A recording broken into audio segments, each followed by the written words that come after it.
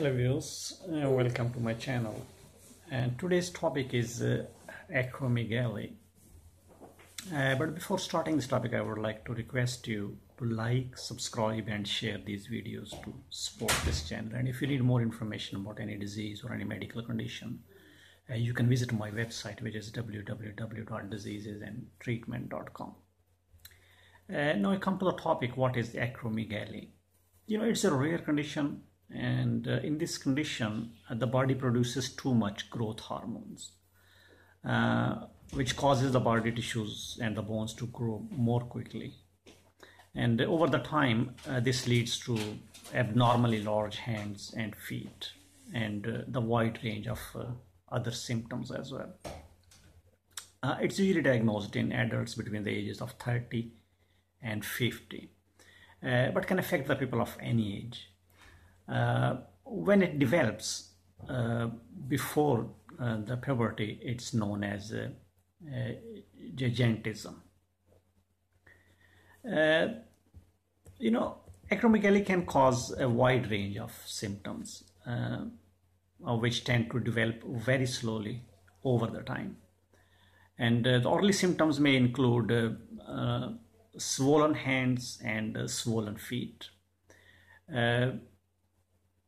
like tiredness and difficulty in sleeping, and sometimes maybe sleep apnea. Gradual changes in your facial features, which means your brow, lower jaw and nose getting larger, or your teeth becoming more widely spaced. Numbness and weakness in your hands, which is caused by the compressed spinal nerves. And the children and the teenagers will be abnormally tall. And as the time passes, or goes on, the common symptoms may include like abnormally large feet and abnormally large hands, large and the prominent facial features like nose, lips, and enlarged tongue as well. Skin changes like thick, oily skin, skin tags,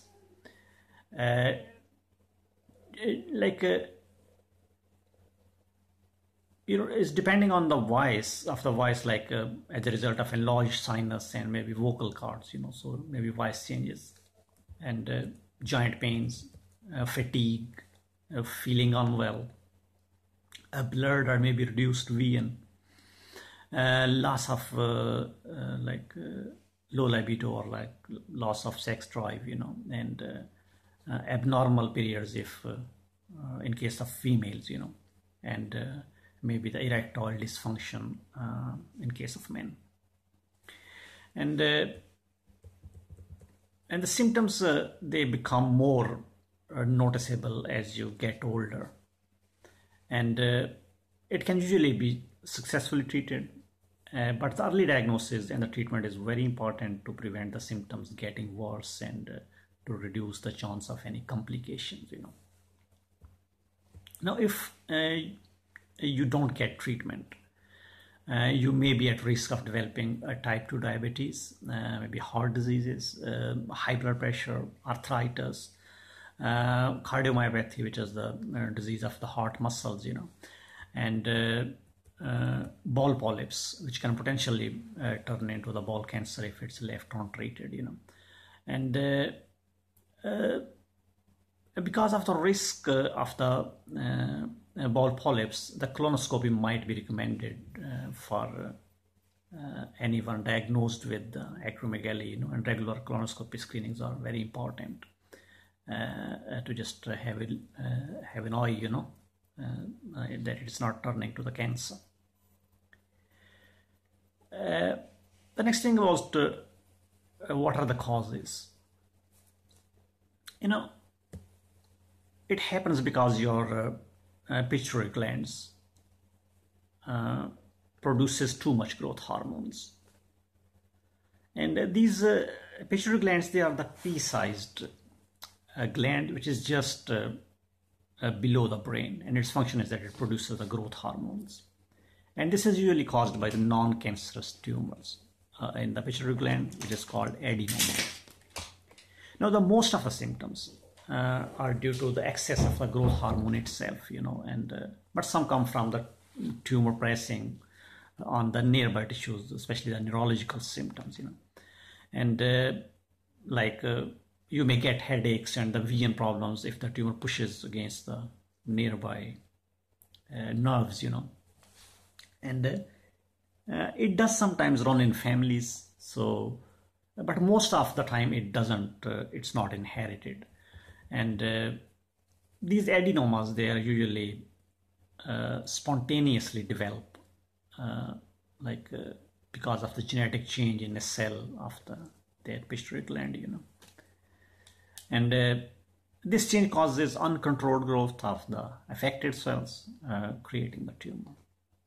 And in rare cases, it's caused by the tumor in another part of the body, such as lungs or maybe the pancreas or any other part of the brain, and it may be linked to some genetic disorders. The type of the treatment which is offered to treat the acromegaly depends on the symptoms you are having, and generally the goal is to reduce the growth hormone production to the normal levels, or relieve the pressure a tumor may be putting on the surrounding nerves or surrounding tissues, treat any hormone deficiencies, improve the symptoms. So this is the goal of the treatment, and the most people will have pituitary tumor that needs to be surgically removed, and the medication and the radiation therapy may sometimes needed after or maybe instead of surgery, but it depends and varies from person to person and case to case,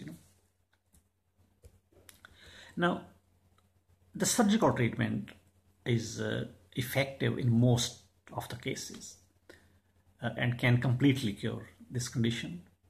But sometimes a tumor is too large to be removed entirely, so you may need another operation or the further treatment with the medication and maybe radiation, a surgeon, during the surgery, a surgeon will make the incision, a small cut under the general anesthesia, inside your nose or maybe behind your upper lip to access to the pituitary gland, So then a long and thin tube, which is a flexible tube, with the light and the camera at the one end, which is called endoscope, which is inserted into the opening so your doctor can see the tumor. And the surgical instruments are then passed through the same opening, and they are used to remove that tumor, And removing the tumor should instantly lower your levels of growth hormone and relieve the pressure on the surrounding tissues and the nerves. And it will improve the symptoms within few days.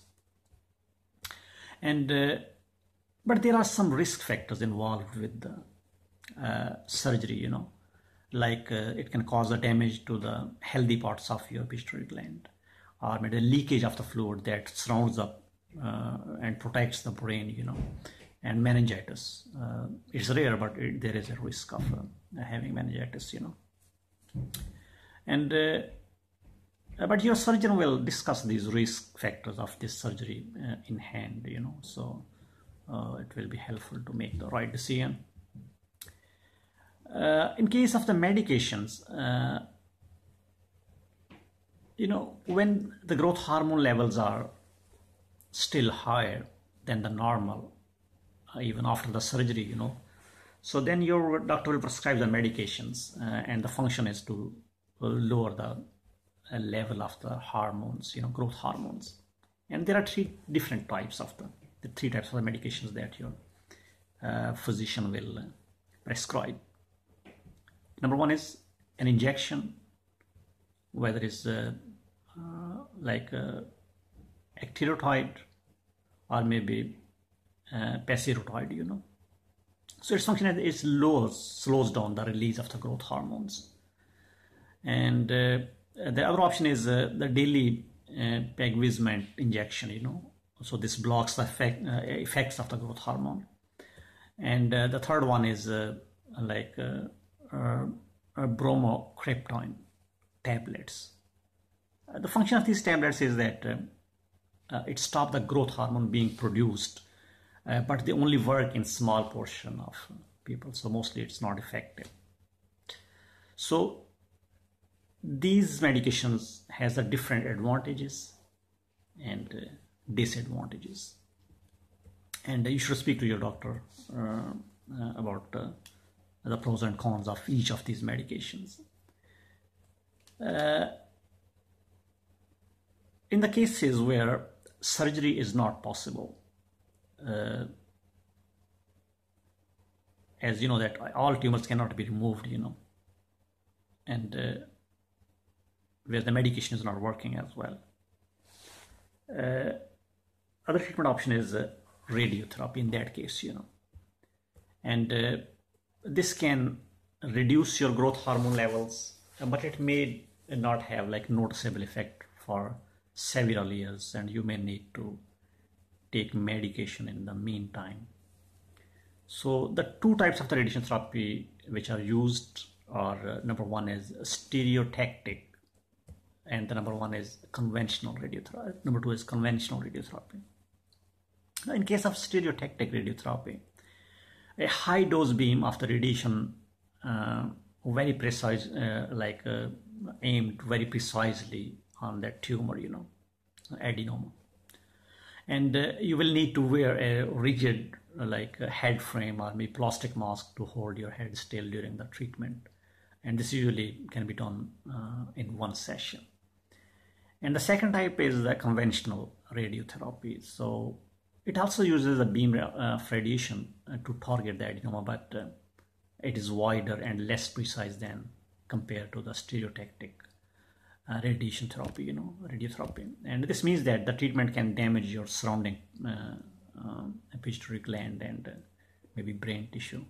So it's given in small doses over 4 to 6 weeks to give your tissues time to heal between the treatments. So the stereotactic is more commonly used to treat the adenomas because it minimizes the risk of damage to the nearby tissues, as it is very precise and focused, And but there are, as you know, the radiation has a number of side effects as well. It often causes a gradual drop in the level of other hormones which are produced by the pituitary glands. So you will usually need hormone replacement therapy after this treatment. And the follow-up is very important, and it is effective part of the treatment, So just to have an eye on the excessive production of the growth hormones and improving your symptoms. So follow-up important. So yeah, that's it. And the one more important question that I think I forgot is that about the process of diagnosing the acromegaly, Well, if your doctor suspects, he may order the blood tests and the brain scans like CT scan or MRI. So these are helpful to make the diagnosis and to know the location and the right size of the adenomas, So it helps to choose the right treatment. Thank you very much for watching this video. If you need more information about any disease or any medical condition, you can visit my website, which is www.diseasesandtreatment.com. And please do not forget to like, subscribe, and share these videos to support this channel. Thank you very much. Goodbye.